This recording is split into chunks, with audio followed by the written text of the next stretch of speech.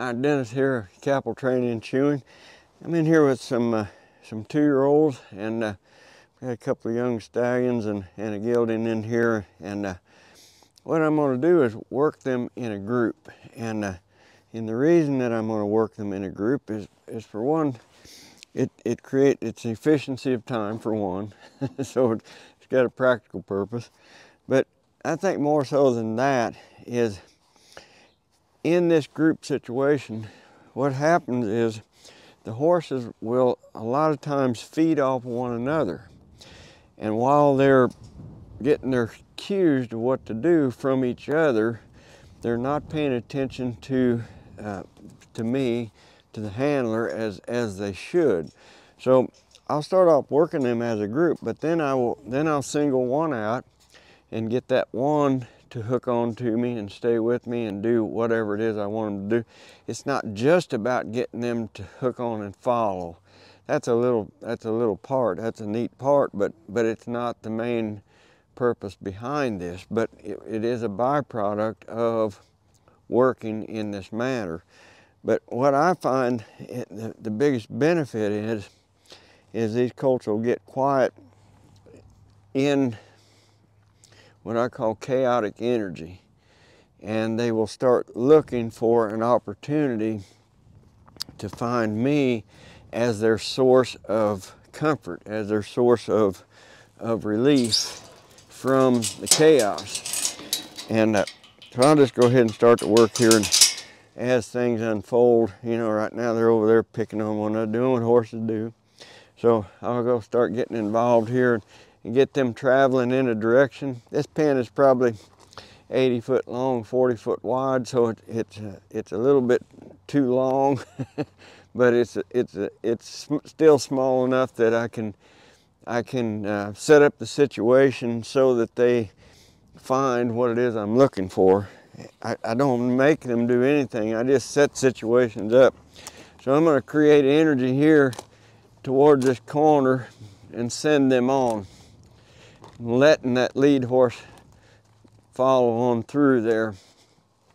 When they came through, you see they left and they went down to the other end of the barn, or other end of the pen. So they listened to me for a second. Those two colts in the lead are not paying attention at all to me. They're playing off of each other. Just is. So I'm going to keep them moving. Just keep them moving. Brown colt was just looking outside the window and wasn't paying any attention to me. Palomino colt was paying attention to me and didn't go with the pack, but it wasn't what I was wanting. Now, as I get more involved here with them, I think you can see that they're trying to look me up. You know, they're trying to find that place of relief, because it's not the first time I've done this with them. So right now they're using up excess energy, so the stall freshness is coming off.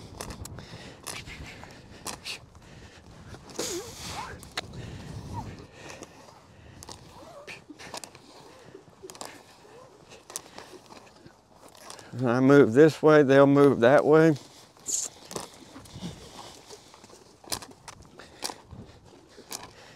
So as I'm going towards their hip, they're just moving the opposite way.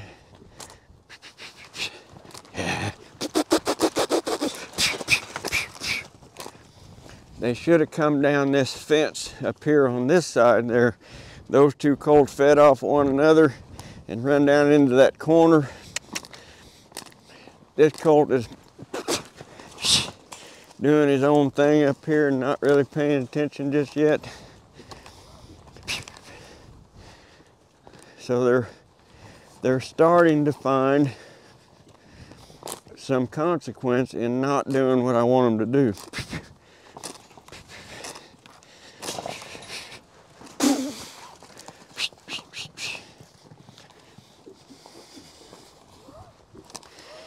See him once in a while kind of go towards one another in an aggressive way, just doing things that horses do.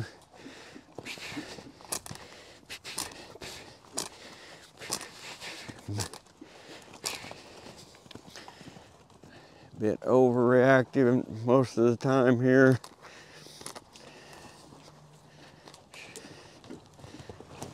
Just staying steady with that energy.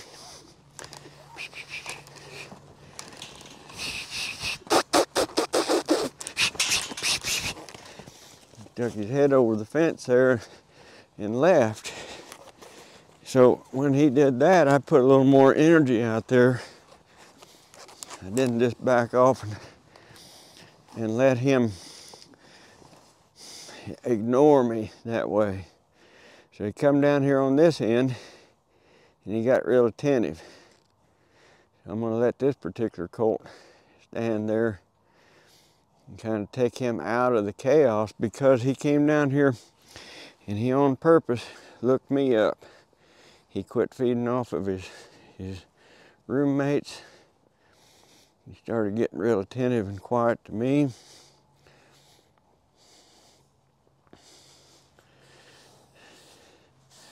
I'm going to touch him here.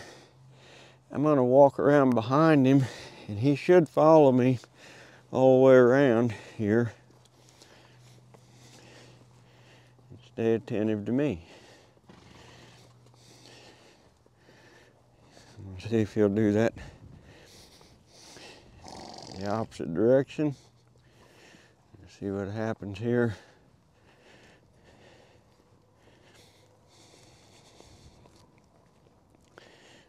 Okay. Now, while I'm doing this with this colt, if you look down there, you see those two colts have found a place to stop, pause, and look. And they're not sparring with one another now. They're paying attention to me. Not as much attention as this colt is, but they are attentive to me. So I'm gonna leave this colt here, and I'm gonna go work one of these other ones. Doesn't matter which one. I'll just pick one out.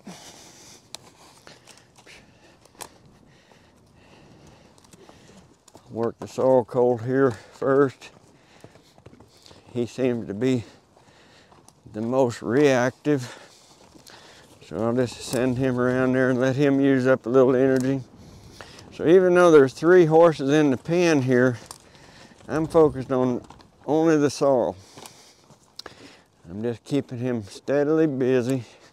He used that brown colt as an excuse right there. He almost found a way to look in at me, but then he said, no, I gotta keep moving. Gotta stay. He's about ready to find me in here, but the temptation to go down the rail is still pretty strong in him. He's trying to hide behind the Palomino colt there now. He's looking outside, hiding behind that Palomino. I'm ignoring the Palomino and still working the sorrel.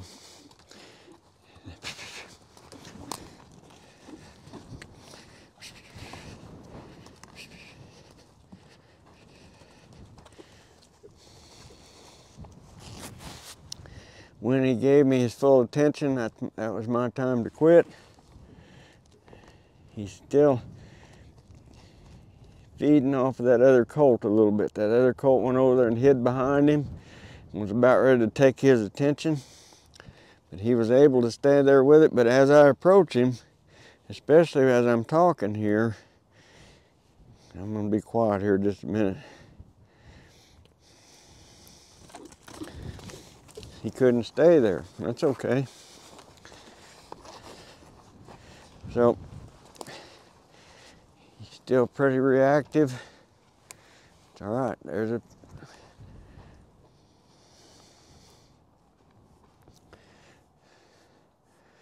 Let him just think there a minute.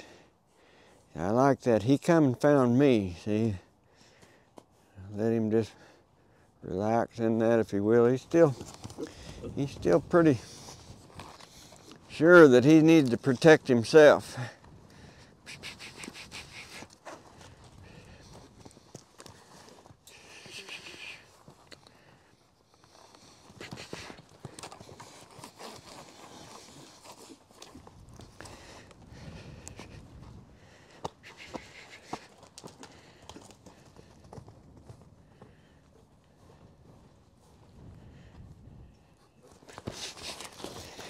See, now, right there, when he was coming towards me, it was the right thing, but the attitude that he had behind coming towards me wasn't.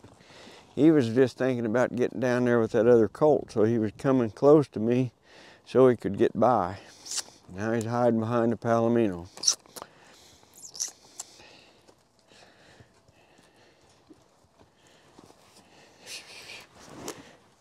Just keep enough energy going here to where the back fence doesn't offer any relief, but looking at me offers relief. Sorrel and the brown. Now the sorrel went over there and used that Palomino to hide behind, but yet hiding behind there with a pretty good attitude. So I'm gonna let them sit there a minute and just sit there with their attention on me and work this brown colt. Sorrel could have stayed back there with the Palomino and kept himself out of work, but he chose to come up here.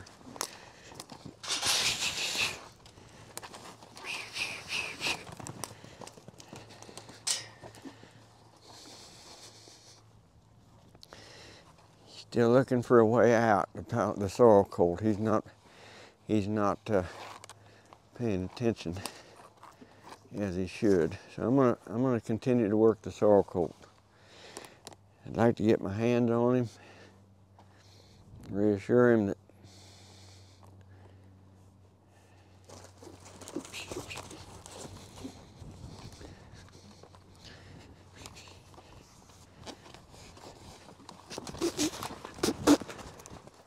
that time I stepped up there in front of him and didn't let him run down that fence. I'd like for him to find me in the middle of the pen. By that I mean quit looking for a way out. Don't look under the gate, try to get out. Don't look out the back fence trying to get out. Don't look down the sidewall trying to go by me, but find me in the middle of the pen right there. Don't look out the back fence.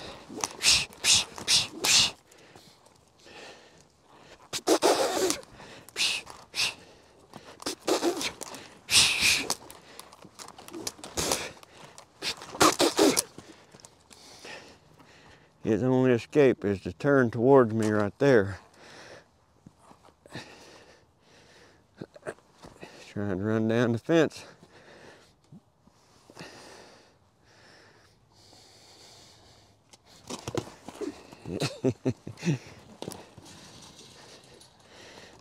Brown colt said, "Don't come down here, you'll get me in work."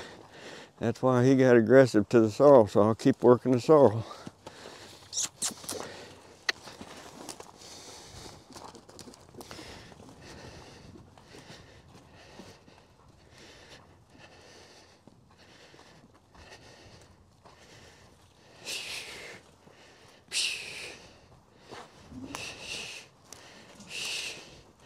See how quiet that Palomino was when I came by him there.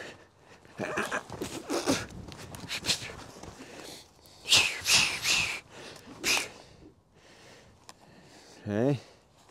Now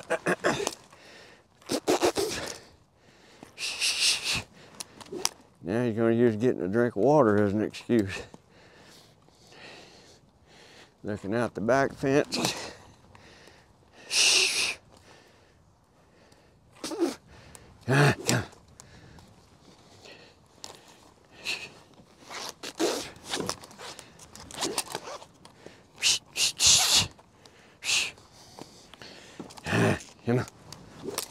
Come on.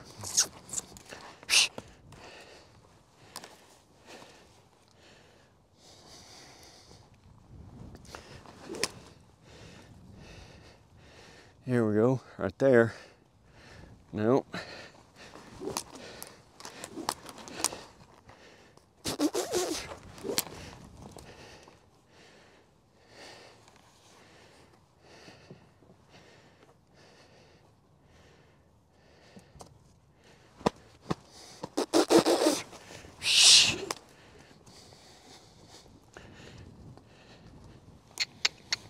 Come on.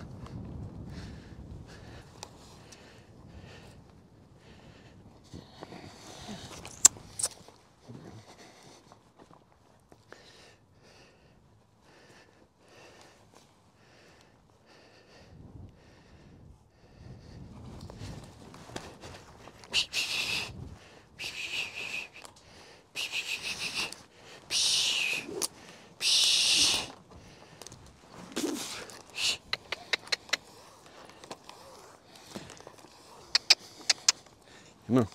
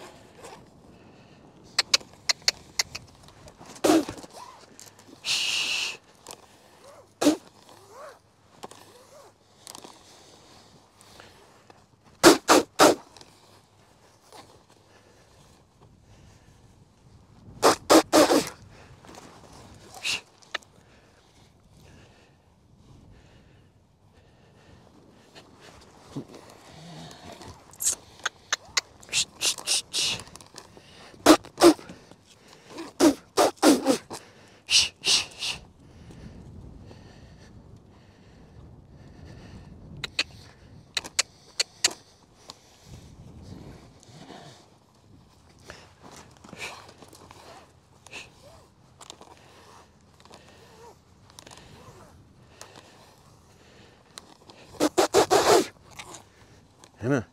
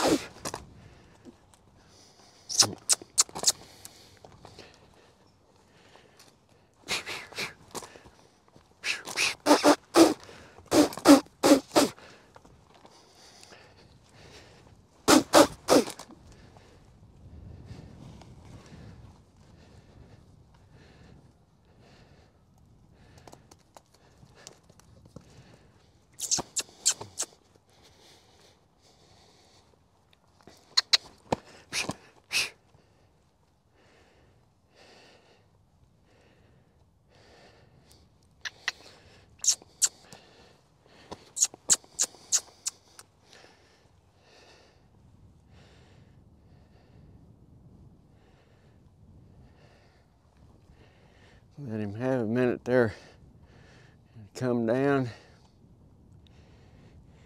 If you quit when they're kind of halfway here, they're never going to figure out where the right answer is. But if he start figuring out pretty soon here that giving me full attention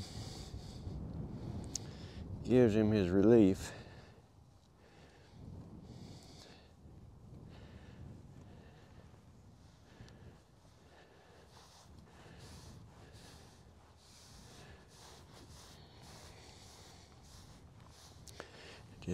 Just want to rub on him here. Use this rope as a brush. Let him feel the peace that comes in having me close to him.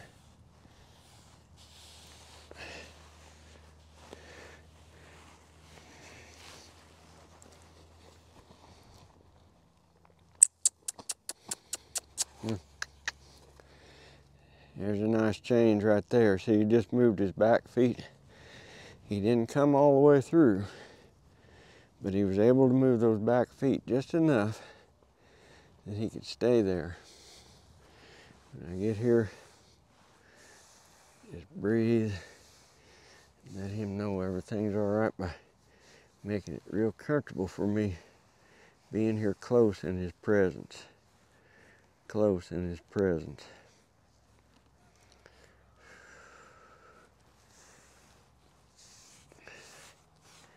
Wasn't my choice for him to come down here and go through that much work. He put himself through that with choices that he was making. I would show him every time that he came full attention on me. Sticking that head down there trying to ignore me. Hung on the fence. Hung on the fence. There, he's off. So I just kept enough pressure on until he found that he could find some relief and actually turning far enough to look at me out of that right eye. Turning far enough to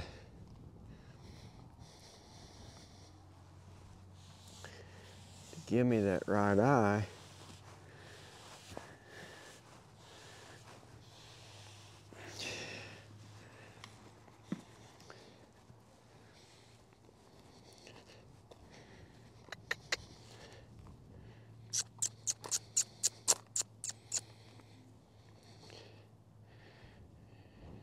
He's gonna make it. He's gonna make it. I'm gonna help him here with my hand underneath his neck. And I'm gonna pull at the same time I'm putting some effort back here toward his hip.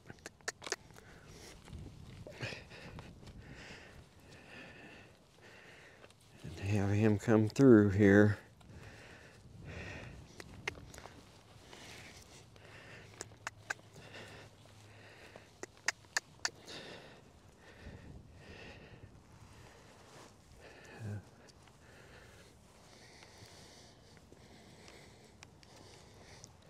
Very good. That time he came without pulling on my hand. I'm just wanting him to move his hindquarters here away. Move those hindquarters away.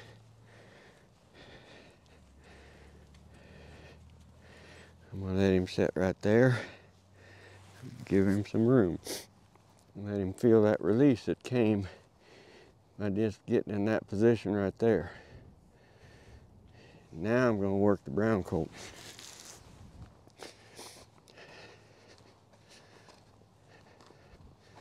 So I took the sorrel and worked until he found a good place to be. And now I'm going to ignore the sorrel and work the brown.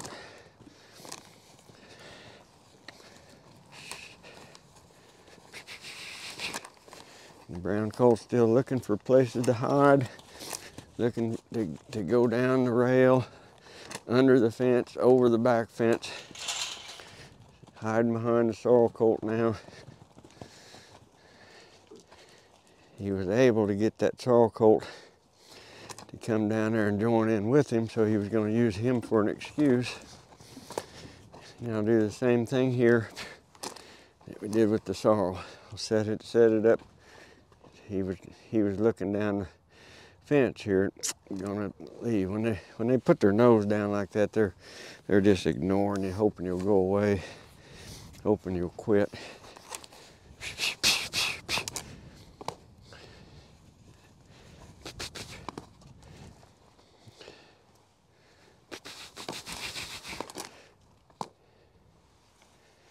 He needs to pay attention to me, not what every other horse has done. It doesn't matter to me that he is a young stallion. He needs to sit up there and pay attention to me.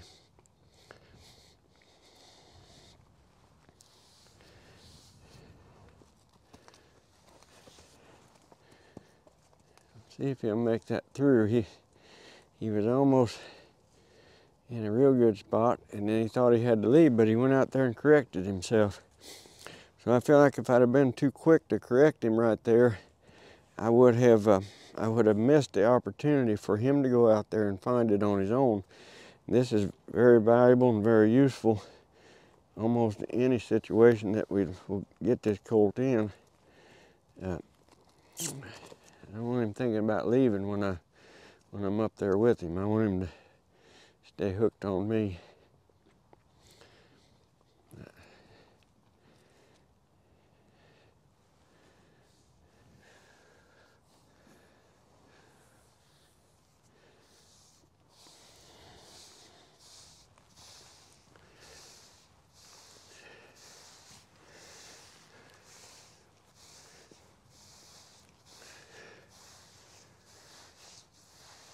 I'm gonna back up and move to my left a little bit. He should just move his hip to the right and face up to me. He might have to leave. Temptation of those other horses was a little bit too much for him right there, so he had to leave.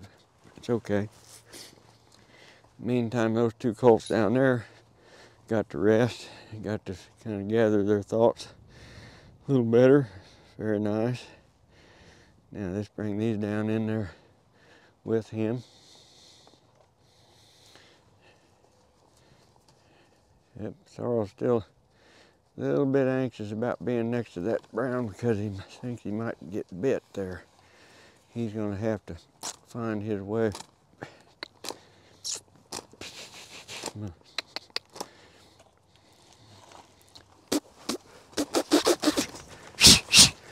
So the aggressiveness that this colt was showing, I'll deal with here. I'll protect those other two colts from him.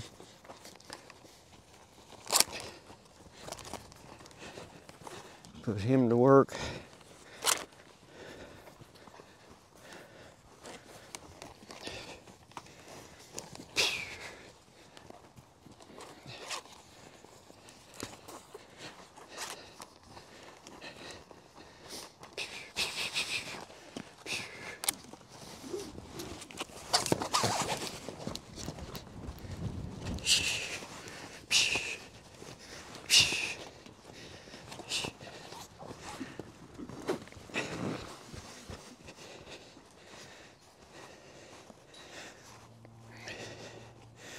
So the rope's going to allow me to do the same thing I was doing without the rope.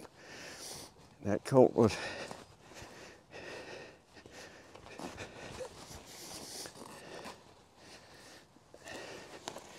doing everything he could think of to avoid listening to me. So when I put the rope on him, it surprised him and give me an opportunity here to get his full attention on me instead of trying to figure out a way to avoid me.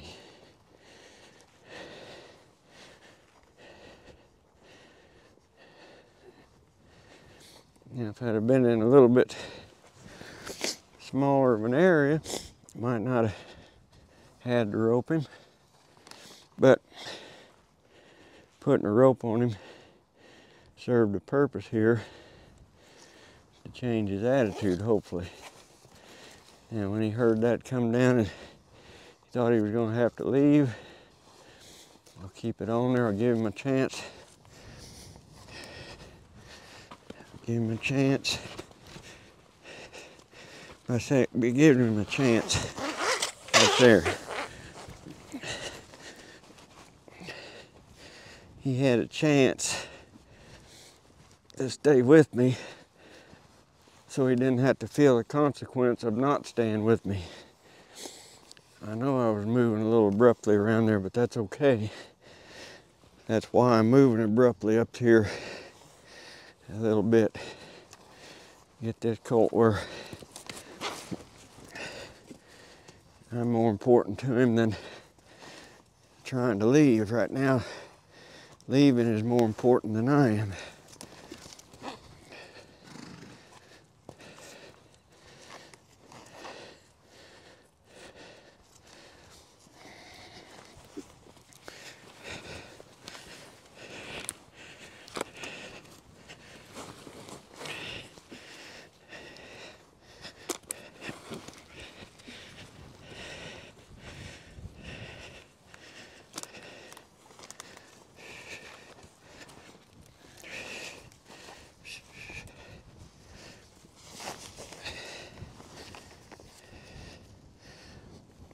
Get on the other side.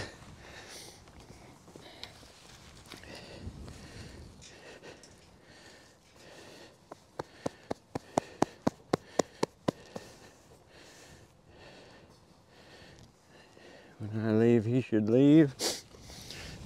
When I stop, he should stop. When I decide to go to him, he needs to be staying put instead of looking for a way out. So the attitude there is much better than it was. So I'll take that rope off.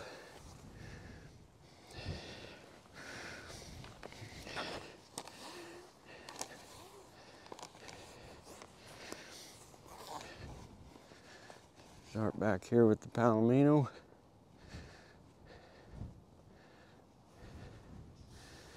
Very good. Go up here with the sorrel. Now if you notice now, the respectful distance that this colt is keeping, and we've got full attention from all three of them, all with really good attitude. So that's what I like to do in a situation like this, you know, and I just stay with it until the marbles all fall in place, until we get willingness and responsiveness, and then this becomes useful in almost every area of their life.